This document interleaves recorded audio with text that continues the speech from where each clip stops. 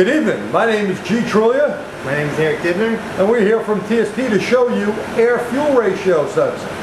And Eric, we're working on what? A 2013? 100. With a 5.7. 5.7 in it. Now we got a couple of tools, and if you guys have been watching us, you know the Technician's Choice Award. A couple of the tools that we're going to be using different tools in different videos. We have the new Launch X431 pad. Real nice, and we have the Fluke 233A meter, and you notice this has a removable head. It's not the guy in the camera losing his mind. It's a removable head. Here's the rest of the meter, and we can stick it just like that. Now, let's explain what we have. Pierre, if you could zoom in on that, that is the meter hooked up to the air-fuel ratio sensor wires in series. Yes. This is the sensor wire, right, Eric? Yes, it is. Okay. We have the scan tool with the wireless piece inside on the OBD2 connector.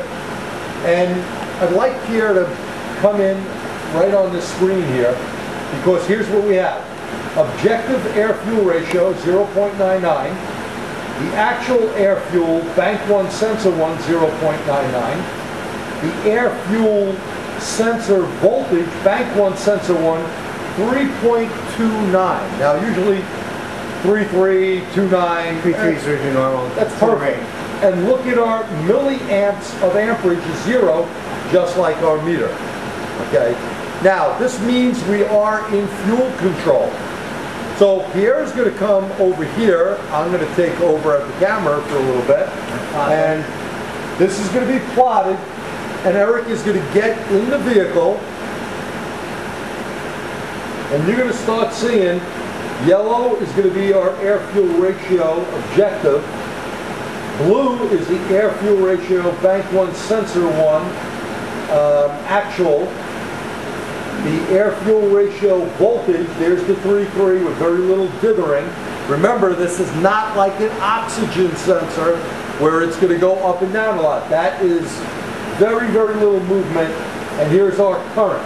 Our current's going to dip a little bit. If you look at the scale, it's from 0 to a negative 0.91. So very, very small. And our meter is showing us nothing. But wait until Eric gets in there. And Pierre, you can go look over there. Hello, everybody. So, in case you forgot what Pierre looks like, he's going to be doing the pointing now. Eric's in the vehicle. Now you'll see the meter responds a little more quickly than the scan tool. And look at that meter response. You see that one? The response is very short. He's not going up a hill pulling, constant enrichment. But that's a very small change.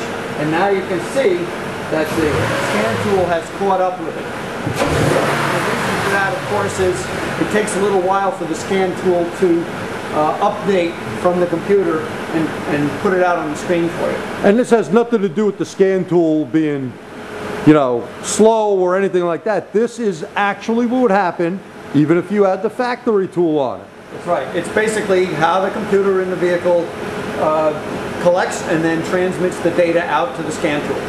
And you can see our current draw doesn't move a lot. You'll notice it went to a -1, and we can do min-max in a little bit, but give it some brum, brum, brum, very light brum brums.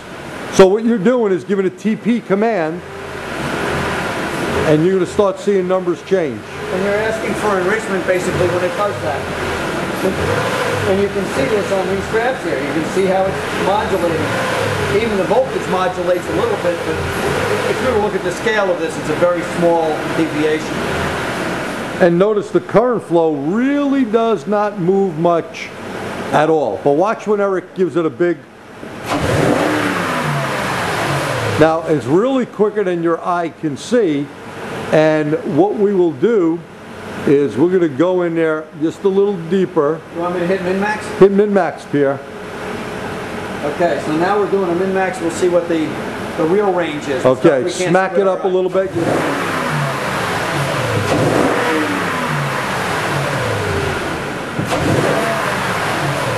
there's a little delay, but then it, basically ports that data out to the scan tool.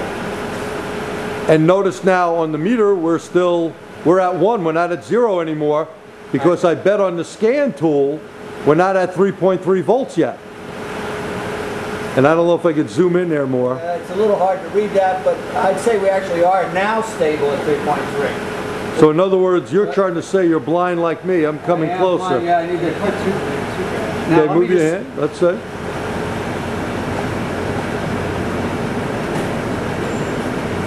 So let's take a better look at that. Make a little adjustment here, and I'm going to zoom in on the green is actually the one we're looking at. The line above, the grid above is 3.5. The line below, the grid below is 3.0. And the scan tool on the car is a little off. It's not our camera angle. Yeah, it's a little sitting a little crooked. It's sitting crooked. I'll try to make an adjustment here, but you get the idea. Now you see how the line is getting straight to the, I guess, to the right of the screen. You saw the big humps going up and down. If you could point those out, Pierre. Right here, here. Yep. Now look. That was when the gas was being goosed. Right. Now look to the right. And now it's kind of stable, and it's started a little higher, and it's gradually drifting down to that 3.3 range or a little less. And hit your min-max off now on the meter. Okay, the minimum was minus 0.001. The max, average was 0, which is what we want, of course. And now we have a live reading. I probably had it locked in. Max is 0.001. Minimum negative. Negative, the same thing. Average was right down the center, and now it's off again, so we're live. So what we're showing you here is when you use a digital voltmeter in series, meaning amperage, we open the circuit up, and you can tell the scan tool is doing a great job, because if we go back down to scan data, amperage is the red one, if I'm not mistaken, correct? Yeah. Sensor current, that's correct. And look at that. It's straight down the center now, the average of 0. Of 0. Yep. So this is a quick way. There's our launch scan tool and our Fluke meter. These are two of the tools that we picked, and it's a 233A. And notice how that flickered from a negative number there. This is fuel control off an air-fuel ratio sensor, and there is our launch scan tool. So when you're checking it, you can really rely on your scan tool. In case you think you have a problem, you can hook a meter up in series. Some scan tools will also give you a lambda reading. A lambda of 1 is perfect. Anything above is lean, anything below is rich. And by the way, it's not that it's the scan tool that's giving you the lambda reading, it's the manufacturer of the vehicle programmed that into their data stream. You bet. So, if you have any questions. Now it's getting into a mode where it's going a little rich, a little lean, it's pinging itself up and down here. It did a little test of itself, a little sequence, and then it'll stabilize. Yep. If Eric, maybe have it up to 2,000 and hold it for a little bit. So now we're going to race it up? Race it up, but not like flooring it, but more like a high idle. See, now it works a little bit, but what you'll see is it'll steady out the current. It's a lot more steady signal than we had before, because he's not constantly asking for enrichment and then leaning it out. So even though there's little blips in it, it's a much more even signal all the way across. And we're mostly looking at the green screen on the bottom. That's right, that's the voltage and the red screen. And this indicates the current that it's reading to get that mixture. And notice the meter up top, we're staying at 0. Right. Because really that's about what you're reading. Yeah, because it's operating right down the center. And a big question asked is, how come I can't use my amp clamp? And the answer is, it's too low a number. It's so small a number that the amp clamp just can't read down at that level. The interference from your shop lights is more. Exactly. Now, not to say you can't buy a very, very expensive amp clamp that reads in microamps, right, but there's no need for that. Even that, I would suspect, with all the interference in a shop, you might have problems getting an accurate number out of that. Those things usually clamp tightly on the wire instead of just having a whole sensor around it. And so, probably not a good thing for the shop. In wrapping it up, there's Eric in the back, Pierre, and G, and myself. And we just showed you, using the Launch new X431 pad and the Fluke meter, and you could use whatever you have, but these were 2 of the top 10 tools again that we picked. You could diagnose air-fuel ratio sensors without a problem. That's right. Thank you, and if you have any comments, we'll get back to you.